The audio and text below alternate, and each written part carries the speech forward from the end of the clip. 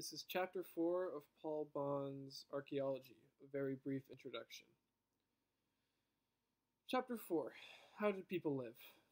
Much of archaeology is devoted to studying the lifestyles of the dead and buried, trying to assess what people looked like, how healthy they were, what they ate, and what they died of.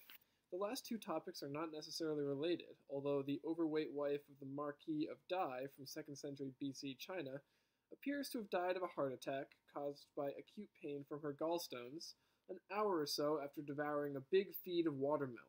138 melon seeds were found in the stomach and intestines of her mummified corpse. Food seems to have been important to this lady, since her tombstone contained numerous prepared dishes and containers, with labels attached and slips describing the composition of their dishes. A kind of Chinese under-takeaway. Subsistence, the quest for food, is the most fundamental necessity of human life, and archaeology has developed many ways to investigate the clues to what people ate. The vast majority of these clues take the form of animal and plant remains that may be found in a human occupation site, and which are studied by zooarchaeologists and archaeobotanists respectively. They are indeed sometimes the residue of food that has been consumed, but not necessarily all of them. Plants, for example, can be used for many other purposes, from raw materials to drugs. Animals yield useful substances such as bone, antler, horn, ivory, fat, sinew, hides, and furs. And birds offer bones and feathers. In addition, many organic remains, especially those of animals and birds, could have been brought into the site by other predators, or they could represent pets, though dogs and guinea pigs were eaten by some cultures in the past and still are in some parts of the world. The only indisputable proof that a plant or animal was actually eaten is its presence in a human stomach or coprolite, ancient turd. But since such finds are rare, the assumption has to be made that they were eaten, and one has to make this inference from the context or condition of the finds, such as charred grain in an oven, cut or burned bones, or residues in a vessel. It is unlikely, but always theoretically possible, that, for example, the occupants of a Paleolithic site full of reindeer bones were vegetarians who just happened to hate reindeer, or who needed lots of bone, antler, hides, but detested the meat. Even if the assumption can plausibly be made that the remains are food, there are further challenges to be met. For example, one has to try and figure out the relative importance of different foods. Plants are commonly underrepresented because their remains are often poorly preserved, if not totally absent. The same is true of fish bones. And whatever food remains do survive, one has to decide whether they are wild or domesticated, and whether they are truly representative of the occupants' diets, which can involve assessing the site's function, the duration of its occupation, short or long term, and whether it was lived in irregularly, seasonally, or permanently. A long-term settlement is far more likely to yield representative food remains than a kill site or a specialized camp. In recent years, sophisticated new techniques have been developed which can detect and often identify food residues on tools and inside vessels. For example, in the Solomon Islands, Melanesia, starch residues have been found on stone tools dating back to 28,700 years ago, which constitute the world's oldest evidence for consumption of root vegetables, taro. Chemical analysis of residues in amphora, the great storage jars of the Roman period, has proved that many did contain wine and olive oil, as has been assumed, but some contained wheat flour. Early evidence for wine, a subject very close to archaeologists' heart, has emerged from analysis of a yellowish residue inside a pottery jar from the Neolithic site of Haj Firoz Tepe, Iran, dating to about 5400 to 5000 BC. It has been identified as tartaric acid, found in nature almost exclusively in grapes, and this has therefore been taken as an evidence of resonated wine, the earliest in the world, 2,000 years older than previously thought. A 30-liter Sumerian jar from a site called Godin Tepe in western Iran, dating to 3500 BC, also held wine, while potsherds from the same site bore traces of the production of barley beer, so clearly the ancient Iranians knew how to have a good time. And not only the Iranians, the tomb of one of Egypt's first kings at Abydos, dating to circa 150 BC, was found to contain 3 rooms stocked with 700 jars. Chemical analysis of the yellow crusts remaining in them confirmed that they had held wine, a potential total of 1,200 gallons. Chemical analyses of ancient organics absorbed into pottery jars from the early Neolithic village of Jiahu in China have revealed that a fermented drink of rice, honey, and fruit, possibly grape, was being made as far back as 900 years ago, so China's rice wine is the oldest known so far. Chemists have also discovered traces of opium in a 3,500-year-old vase from Cyprus, which suggests to some scholars that a drug trade existed in the eastern Mediterranean at this time. In Britain, on the other hand, ancient pots tend to contain less stimulating substances, such as residues of cabbage.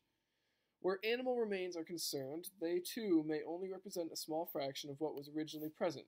Bones could be cleared out of the site, used for tools, boiled for stock, or eaten by dogs and pigs. Other possibly important foods, such as grubs or blood, leave no trace at all. And although we tend to assume that diet was usually based on herbivores and fish, some cultures may also have eaten insects. Locusts have been found in a special oven in an Algerian rock shelter dating back 6,200 years ago. One area that is still problematic is cannibalism. The only way to prove it in the past is by finding a piece of human tissue in a human gut or coprolite, and so far nobody has done so. Recent reappraisals of archaeological and anthropological evidence for cannibalism have shown that all claims are open to other explanations, such as violence or complex funerary rituals. But a few scholars persist in interpreting human bones that are disarticulated, traumatized, or covered in cut marks, for example, in some Anasazi sites of circa AD 1100 in the American Southwest, as evidence of cannibalism. They may be correct, but we really have no way of knowing. Like so many things in archaeology, it comes down to a question of faith and personal preference. We know only too well that from recent cases that cannibalism can certainly arise among people desperate for survival. For example, in the Indian plane crash or in Nazi concentration camps, and among sick psychopaths. But the very existence of custom cannibalism, where it is habitual or a ritual part of life, has come under serious question over the past few years. Well-documented cases based on direct observation rather than hearsay or propaganda are extremely rare for historical periods, so it's very hard to estimate how common the practice might have been in prehistory, let alone the very remote past. As with plants, animal residues are proving very enlightening, although controversy still rages over the topic of bloody stone tools, since claims that bloodstains can survive on artifacts thousands of years old and can be identified to species are contested. Chemical analysis of residues in vessels have revealed such substances as milk, cheese, and fat. Both plant and animal foods are also well represented in art and in literature, such as wooden models from Egyptian tombs depicting baking and brewing, texts describing the food of the Roman army, Egyptian hieroglyphic texts about corn allowances for workers, or the world's oldest cookbook, 3 Babylonian clay tablets of 3,750 years ago, which contain 35 recipes for a variety of rich meat stews. However, no matter how full the evidence from art and texts, they give a very short-term view of subsistence. Even shorter-term glimpses come from the occasional finds of actual meals. For example, in the Roman city of Pompeii, buried by volcanic eruption in AD 79, meals of fish, eggs, bread, and nuts were unearthed intact on tables, as well as food in shops. But they are a tiny sample from a single day. The same is true of evidence recovered by hardy souls with strong stomachs from the alimentary tracts of preserved bodies or from human turds. The Danish Iron Age bog body, Tolland man, was found to have eaten a gruel before his death. Sir Mortimer Wheeler, in a pioneering piece of experimental archaeology, tried a reconstruction of this concoction and found it a foul-tasting mush, whereas Britain's Lindo man had eaten a griddle cake, a kind of rough bread. Analysis of coprolites from Lovelock Cave, Nevada, dating from 2,500 to 150 years ago, revealed the presence of seeds, fragments of bird feathers, and fish scales. One from 1,000 years ago contained bones from 101 small chubs, representing a total live weight of 208 grams, the fish course in a single person's meal. Meals are all very well, but archaeology always likes a long-term view. That is its specialty, after all, which requires some assessment of diet. One way to approach this is to examine the accumulation of food remains through time and the succession of stratified layers in a site. But there are far more direct methods of learning about diet, from tooth wear and from bone chemistry. Because we are what we eat, diet radically affects teeth. Yes, your mom was right, and also leaves characteristic chemical signatures in bones. Teeth are usually made Teeth are made of two of the hardest tissues in the body, so they usually survive in a good condition. Microscopic examples of their surfaces reveal abrasions and scratches which can be related to meat or vegetation in the diet. As with studies of microwear on tools, we know from present-day specimens, in this case not experimental replicas but living people such as meat-eating Eskimos or vegetarian Melanesians, what kinds of traces are left by different diets, so archaeological examples can be compared with these in some confidence. In this way, it has been found that fossil humans seem to have eaten less meat through time and adopted more of a mixed diet. Tooth decay can also be informative, indicating a reliance on starchy and sugary foods. Teeth can also reveal where people grew up, and thus also show their migrations in later life. Tooth enamel forms in childhood, so its chemical composition can shed light on that period through the isotopes of oxygen and strontium which it contains. Oxygen comes from drinking water, and in warmer climates there is more oxygen 18 than oxygen 16, less so in colder climates. Strontium comes from the local geology, and the ratio of strontium 87 to strontium 86 differs geographically. It moves from weathered rocks into soil and thus into the food chain, ultimately winding up in human bones and teeth. Taken together, these isotopes can indicate roughly where someone spent their childhood. For example, the teeth of the Amesbury archer, a 3rd millennium BC skeleton found buried near Stonehenge in 2002, revealed that he grew up in a colder climate than England, while his strontium ratio ruled out most northern areas.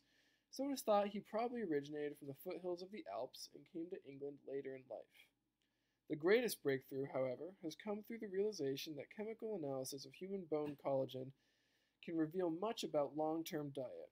Different categories of plants have different ratios of certain isotopes of carbon or nitrogen, and as the plants are eaten by animals, these ratios become fixed in animal and human bone tissue. So analysis of the collagen can show whether marine or land plants predominated in the diet, and hence land or marine resources of other kinds. This technique is useful for detecting change through time, if human bones from different periods are available. For example, human bones from the Orinoco floodplain in Venezuela have revealed a dramatic switch from a diet rich in one category of plant, including manioc, in 800 BC, to one based on plants such as maize by AD 400. The whole topic of investigating human remains is hugely popular with the general public, which adores the ghoulish and grisly. Mummies are always a big attraction in the museums. However, introductory books on archaeology generally say little or nothing about the people themselves, concentrating instead on their tools, dwellings, art, and behavior. This is a bizarre attitude. After all, if archaeology's aim is to recreate the lives of those who produce the archaeological record, what more direct evidence can there be than the very remains of the actors in the play we are trying to reconstruct? Yet these remains have generally been left to physical anthropologists to discuss, even though they were excavated by the archaeologist. But whoever does the analysis, the data obtained are of capital importance. Human remains can show the age and sex of the deceased, their appearance, their state of health, sometimes their cause of death, and in some cases even their family relationships. In recent years, new developments in biochemistry, and especially in genetics, have begun to replace the traditional heavy reliance on bones, and indeed the study of early DNA, not only of humans, including Neanderthals, but also of many animals and plant species, is already providing many fundamental new insights into the origins and spread of our species and of our main domesticates and food. This avenue of research will expand rapidly as our ability to extract and amplify minute bits of DNA from bones and other organic remains improves. Alas, alongside these great strides in our knowledge, one also finds continual stress in the media on using the new technology to clone and hence resurrect extinct species. While one could perhaps make a case for this being feasible and worthwhile in recently vanished creatures such as the dodo or the thylacine, Tasmanian tiger or wolf, there is no justification for trying to bring back the mammoth, although some Japanese scientists seem to be utterly obsessed with this prospect. The animal has had its day, and its Ice Age habitat has long vanished. Besides, any cloning would involve a female elephant, so the result would not be a true mammoth. And in any case, such an animal would simply be a freak. Elephants are supremely social animals, and a mammoth needs its herd.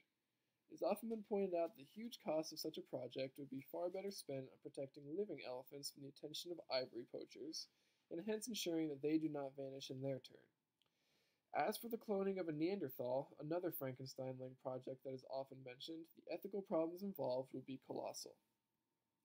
The vast majority of surviving human remains are skeletal or cremations, but we do have numerous better preserved, more or less intact bodies that are desiccated, frozen, waterlogged, or purposely mummified, and these can be subjected to a vast battery of tests: forensic examinations, computer scans, and endoscopes thrust into every orifice. Even in cases where bodies have disappeared, traces of them may be detected. The most famous examples are the hollows left by the people of Pompeii as they disintegrated inside their solidified casing of volcanic ash. When plaster is poured into these hollows, the resulting casts reveal physical appearance, hairstyles, clothing, posture, and even facial expressions at the moment of death. It is rumored that the city's prison contains the remains of several hardened criminals. Numerous footprints, handprints, and painted hand stencils also exist in the archaeological record. One particularly striking instance of vanished but detectable remains concerns the mystery posed by numerous intact but totally empty pots which have been found buried in the cellars of German houses dating from the 16th to 19th century AD.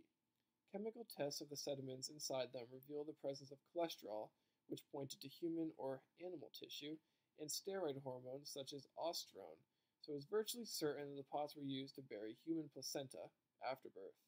According to local folklore, this was done to ensure the child's healthy growth.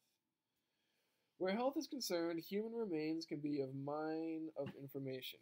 For example, repetitive strain injury is by no means a new phenomenon, and facets on various bones from ancient skeletons can be linked with stresses caused by crouching, load carrying, or grinding grain.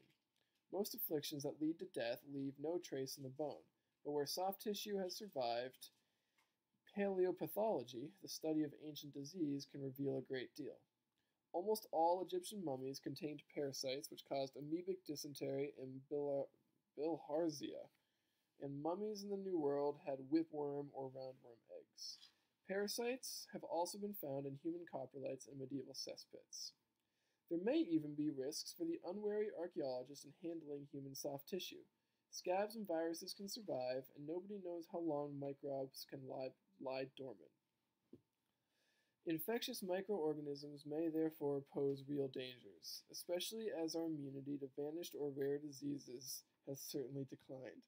Lethal microbes are a far more plausible explanation for some of the, mercifully very rare, mysterious deaths among archaeologists than the ever-popular myth of the mummy's curse. It would be ironic for an archaeologist to catch something nasty from the past, perhaps the ultimate in experimental archaeology. Far safer is the investigation of trauma and damage, such as on the preserved bog bodies of northwest Europe, many of which clearly met violent deaths, either as executions, muggings, or ritual sacrifices. Tolland man was hanged, Grabal man had his throat slit, but Britain's Lindo man, wittily nicknamed Pete Marsh, takes the biscuit. He had his skull fractured twice, was garroted, and had his jugular cut. Either he was extremely unpopular, or someone was determined to do a very thorough job. The most ancient intact body to have come down to us is that of the Iceman, found in the Italian Alps in 1991.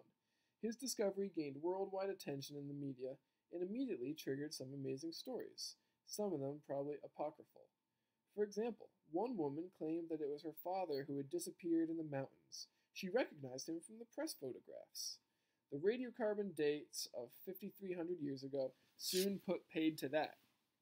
Once he was identified as a genuinely ancient body, some women allegedly volunteered to be impregnated with any frozen sperm that might be found in his body.